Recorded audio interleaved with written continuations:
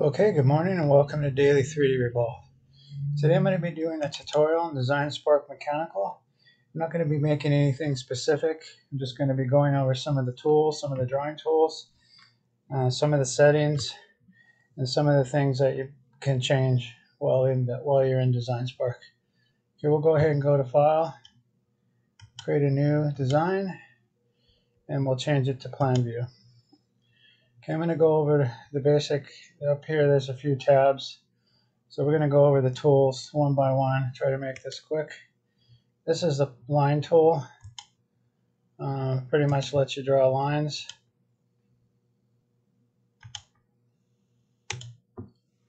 Okay.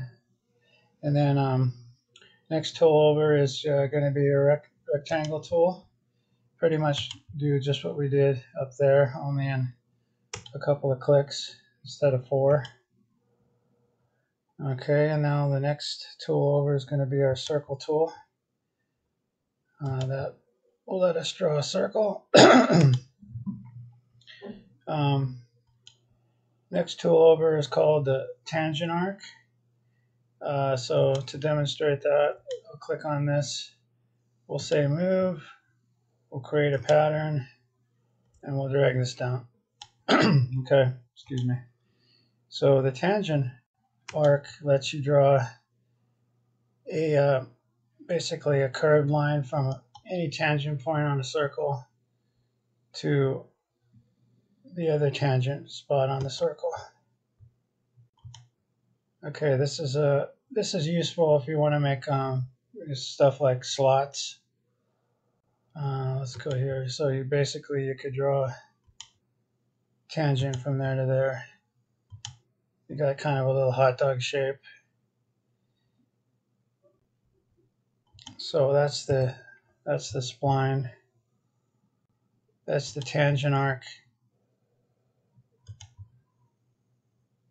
So yeah, so basically if you were going to do a hot dog shape or a slot, you would be able to use that tool. Okay, the next one is spline. Spline basically lets you draw an unusual curve point at a time. Okay, that's the spline. This next one is create rounded corners. If you've watched my videos, you've all seen me use that before. It's 1 click, 2 clicks and drag. You got yourself a corner. This is the create corner. This is useful if you have 2 lines and they're not touching. Give you an example right here. These 2 aren't touching. Go ahead and use that tool there. Click on one line and then click on the other line. It connects them. Okay, I'm not going to get into this too much. This is if you want to create geometry based on equations, mathematical calculations, you can use that. Okay, this next tool here. Oops, not sure what I did here. Put that back where it belongs.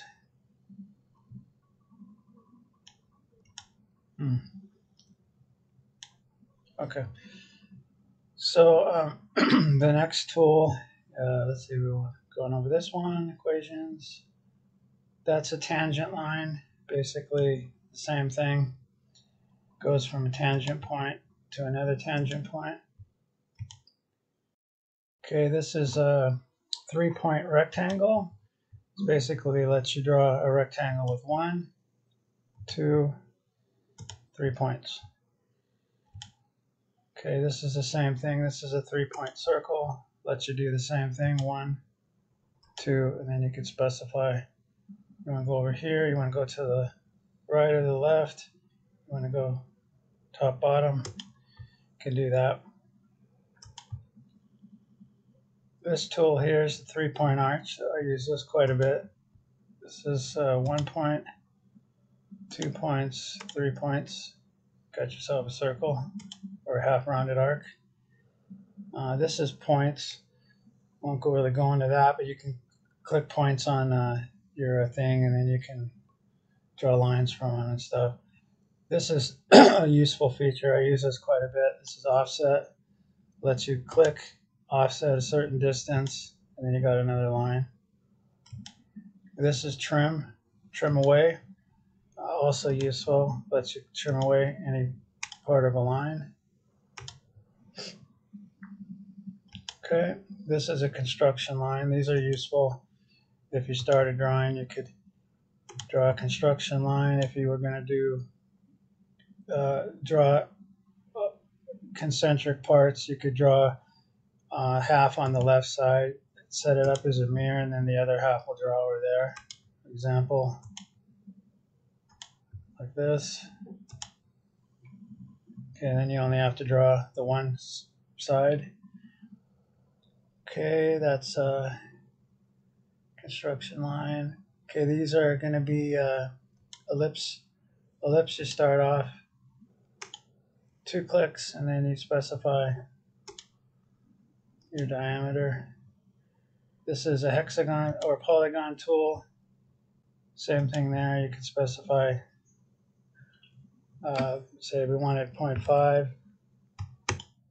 Sorry, I don't know what happened there. Let's try it again. Let's click drag out 0.5, and then you could say tab. Tab will go to the next one. You could say 4 sides. That'll get you a square. 6 side, 8 side. Okay, that's that tool. This one is the sweep arc. This is useful. You could go basically drag out to the diameter that you want, and then you could sweep it over.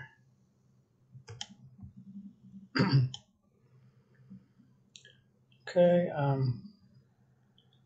won't go over that one. I don't use that one too often.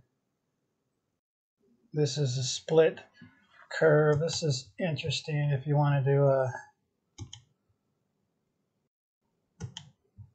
if you wanted to cut away a section in a drawing, you could do it. You just click on it. Then you can remove that piece. So that's handy to have. Obviously the modes. This is your sketch mode, which we're drawing in now. Then you have a section mode. Then you have your 3D mode is for when you want to extrude and stuff. Okay, this is pull. This is going to pull an object or cut an object. This is move. Click on move, and then you click on an object that you want to move, and then this will move it. Okay. This is fill. One of these objects, if you wanted to fill it, you just go ahead and fill, and then it creates basically a solid image that's ready to be extruded. I think I've gone over this before. Loft. I'll demonstrate though. Go ahead and spin this. Loft is basically copy paste this, and we'll move. Loft lets you join 2 shapes together, so we would click the loft or the blend. Actually, I'd say it is blend. Then we say 1, hold down the control key, and then click the green check. You got a lofted part. Combine lets you take 2 pieces, 2 drawings or parts, and combine them together. Separate does the same, it splits them. Okay, this here is a plane, lets you add a plane. Not really sure what those do. This adds primitives. This is a cylinder, a sphere. This is basically a loft or shell command. And the way that works is if you extruded this piece here, pull, you would go click on this shell, and it will shell the part for you, make it hollow. File. This is to import stuff into Design Spark Mechanical. Like I use this a lot if I'm going to import text or if I'm going to import a logo that I recreated. Import PCB. That's if you do electrical circuit boards, you can do that.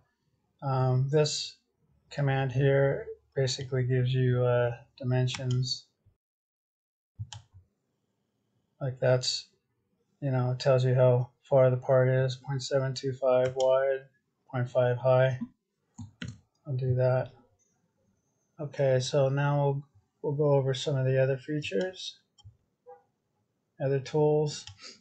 You have display up here, and what display does is you could change the color. Like if I wanted to change this part,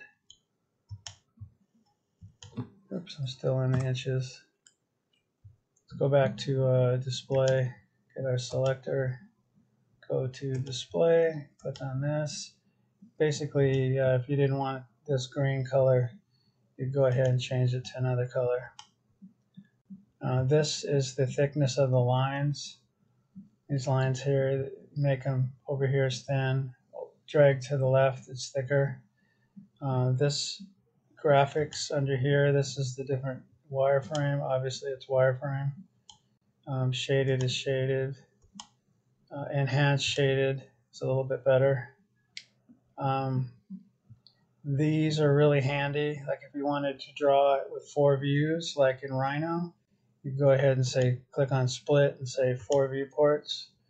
And then you could change these around. Like right now, this is top, this is perspective, this is front, and this is right. It's really handy. This is really a good way to get used to or start off drafting because you can actually see where things are in relationship to the drawing or the part. And then if you want to go back, you just click split and say 1 viewport. So that's that one. So we'll go back to design. I think I covered most of this stuff. These are all your views. You got isometric view, you have top view, you have the bottom view,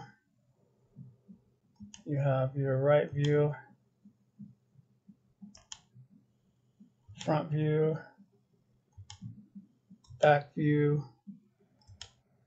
and then go back to top. Okay, those are views. This is spin. Lets you click on the drawing and spin it. I typically use that before I extrude a part. Pan lets you move the part to the left, to the right, up or down. Zoom lets you click and zoom either out or in on a part. Okay, that's that stuff. Cover this stuff. Cover most of these. Covered the fill. Covered the blend, the combined. Measuring tool. Okay, now under the display, covered most of this stuff, the graphics.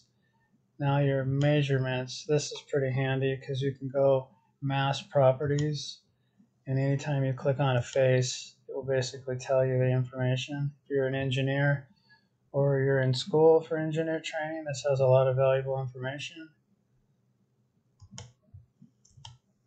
Okay, that's that. Not going to cover too much stuff out. This is also a draft. That's also an interesting information.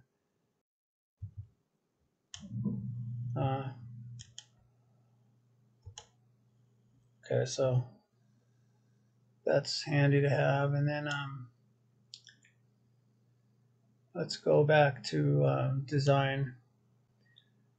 All right, so we covered most of this. This 3D, I'm not going to go too much into this, but 3D models, you click here, Design Spark Mechanical has a list of models that are fully already put together and everything that you can buy. Bill of materials, this is, lets you, basically has a list of if you're drawing a part, assembled part, you can basically have all the materials that you've used in the part. Let's see what else. Display. Okay, that's basically it. And then if we go, the only other thing I wanted to go over with you is if you go to File, your Design Spark options. This is handy because under Popular, you have rendering quality. You can put that up higher.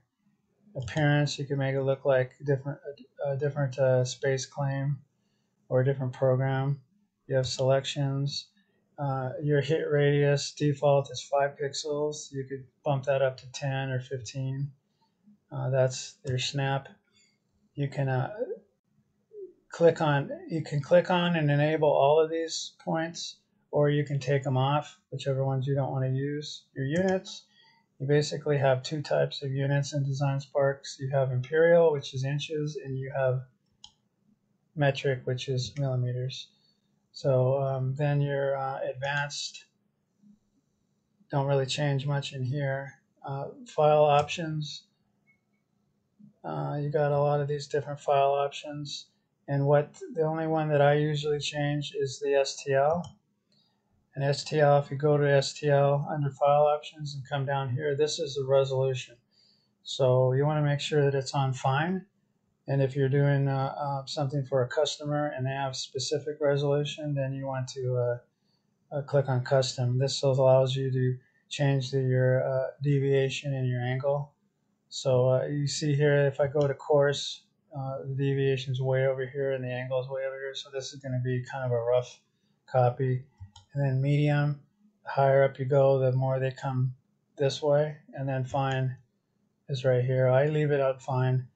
That's pretty good for all the work that you want to do print-wise. Support files.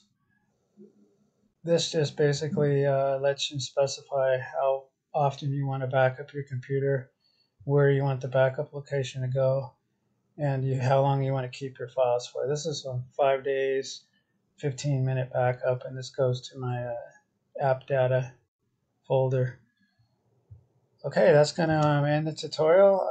Didn't really make anything interesting as far as parts go, but hopefully I went over everything that somebody that's just starting off maybe using Design Sparks will find useful.